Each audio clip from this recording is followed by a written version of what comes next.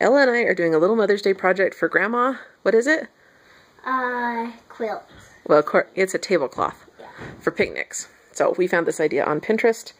And if you can't tell, they're in diagonals. Okay, don't climb on it. So now we're just going to start sewing them together. To step on the reds. No, don't step on it. Naughty. Okay, it's done. Turned out pretty good. And most of the corners match really well. Not all bandanas are the same size.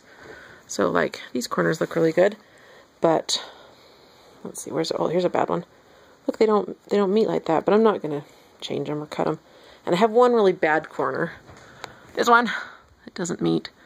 But that's because I had to make it work somehow. Anyway, what I did was I sewed them in twos. Two, all the way like that. And then I sewed those two together. And I sewed those two to that one. So, anyway, I think it turned out good. And I think Grandma will be happy with it. And little Muffy is kind of bored with the project. So, anyway, the end.